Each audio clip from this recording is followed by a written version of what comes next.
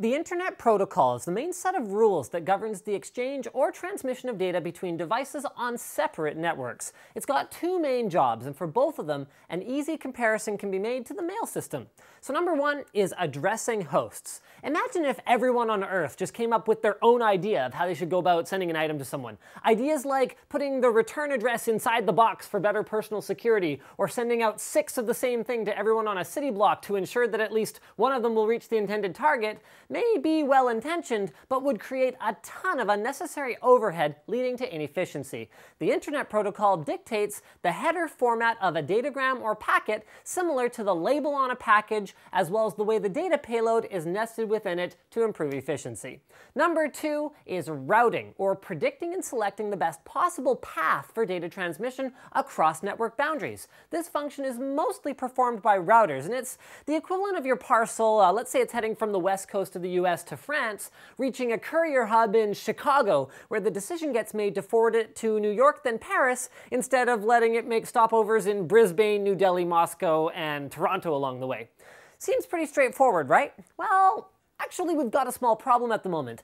IPv4, the first non-experimental version of the Internet Protocol and a cornerstone of the Internet as we know it, has only received relatively minor revisions since its original development in the late 70s, when the digital lifestyle we enjoy today with all of these connected devices all around us was basically science fiction. So it has some limitations that IPv6 was designed to deal with. First up, IPv4 allows for only about 4 billion unique addresses, which might sound like a lot, but once you do the math, it's not enough for every device on Earth to have its own address, and without a unique address, there's no way to ensure that a packet is being delivered to the correct destination.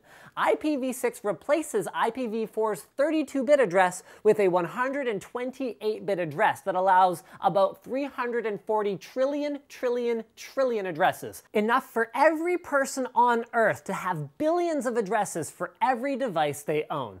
Well, hold on a second, Linus. 4 billion is already not enough. How did we make it this far? Great question. Aside from reusing IP addresses, one of the main ways we've alleviated the need to have more of them is through network address translation. This is kind of like apartment numbers. Two completely separate buildings can each have an apartment number 804, in much the same way that your PC at home can have the same 192.168.something.whatever private IP address as your PC at work, but their data never gets misdelivered. In the same way that those apartments have different public street addresses, all of those overlapping private IPs are behind unique public IPs from which all the traffic appears to originate. Well, that sounds great, Linus. Why can't we just keep doing that? Once again, great question. NAT is not a bad thing, and you can keep using it with IPv6 if you want. It brings some real benefits to the table in terms of control and convenience if you were to switch IPs, for example, but security is a mixed bag, with its inherent firewall-like features considered good, but the fact that it messes with packet tampering prevention protocols like IPsec considered bad. And on top of that, NAT adds performance overhead and increases the complexity of peer-to-peer connections, which are great for file sharing, communication, and much, much more. Which leads into my next point, simplicity. Having each device be able to address every other device on the network will improve performance directly. And on top of that, with IPv6, devices can auto-configure themselves rather than relying on DHCP to get an address, and the header data that must be included with every packet, while actually larger to accommodate the longer addresses, has a ton of extraneous stuff that's been cut out to reduce overhead while allowing more customizability for the future.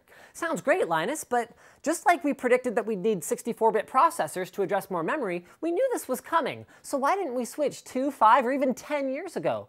The answer is compatibility. Trying to access a website that only runs IPv6 from an IPv4 system just wouldn't work. There's no backwards compatibility built in. But that said, older hardware can sometimes be upgraded with new firmware for compatibility. Modern PC operating systems and even most phones out there have been IPv6 capable for some time now. So the issue actually isn't on our side, us consumers. No, It's the internet service providers holding us back once again. Moving to purely IPv6 equipment or dual-stack gear that can operate with both protocols is expensive, doesn't offer an easily communicated benefit to Joe Average customer, and most troubling of all, removes the need for carrier-grade NAT solutions that add overhead but also give your ISP a great deal of visibility and control over the traffic in and out.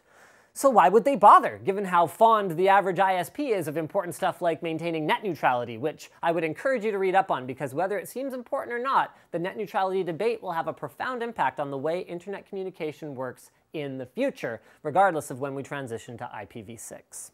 Speaking of reading up on things, not everyone has time to sit down with a book and catch up on their reading, and for those folks, there's Audible.com. Audible.com is the premier source for audiobooks online with a selection of over 150,000 titles. They've got dry stuff, like you just listened to for the last 6 minutes, and just kick back and enjoy an opposites attract love story stuff like 1+1 by Jojo Moyes. Nothing to do with the phone, by the way. The best part is that if you head over to audible.com/techquickie and try out their monthly membership, you can get a free should put a fancy graphic, free with little sparkles. Free audiobook right now just for signing up. Give it a shot. Thanks Audible for sponsoring this video. Thanks to all of you for watching. Like if you liked it, dislike it if you disliked it. Leave a comment with a suggestion for future fast as possible videos. And as always, don't forget to subscribe if you haven't already.